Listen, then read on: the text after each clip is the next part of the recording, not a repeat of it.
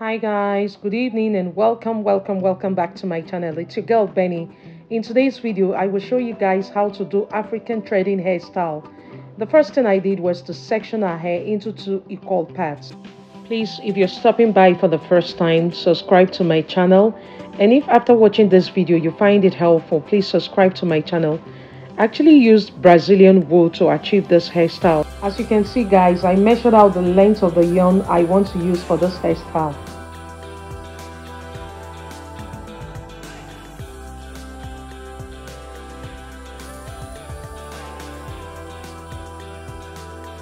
After that, I sectioned out the part I want to start with. So guys, I brushed the two sides of her hair so you can fit her face.